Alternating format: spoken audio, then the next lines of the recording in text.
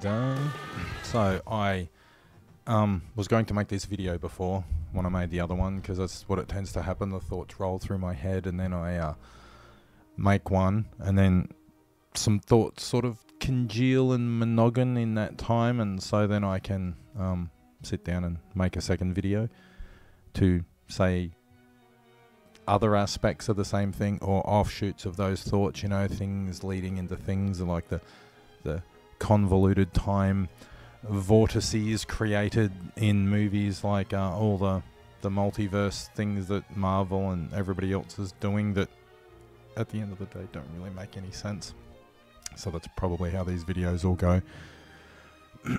So I accidentally just submitted a test that you have to do to get into these universities these days. It's to see whether they think you're adequately suited for the particular course that you're doing. And I wanted to change one of the things, but I thought there was another page, but there wasn't another page, and I clicked on it and it forwarded it. So we'll see.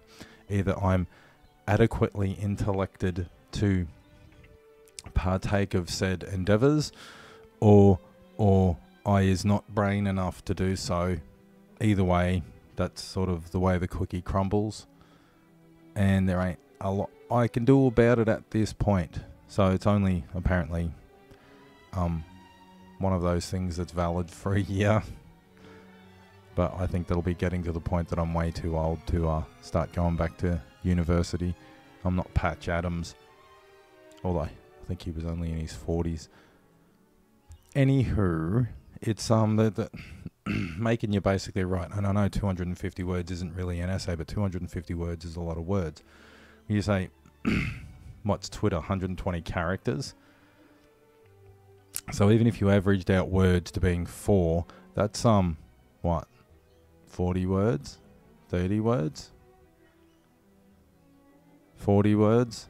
So imagine having to write 2 lots of 250 words for something that's only meant to take you 20 minutes to do, and it's meant to be all in your words and nothing else.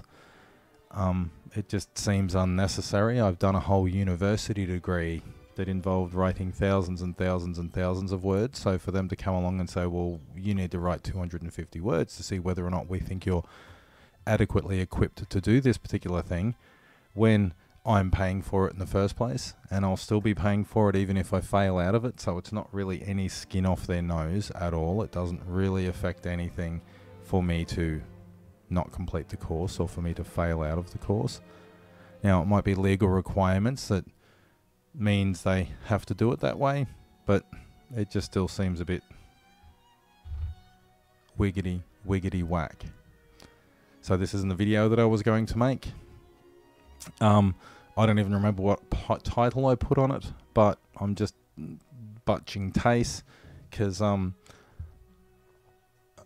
that's just what I try to do on a Sunday. Sometimes a Saturday, sometimes a Tuesday, sometimes a Monday, but I try every week to get a thing or two out, and this is the or two, and it is very much like number 2s, because it's just essentially complete and utter shit.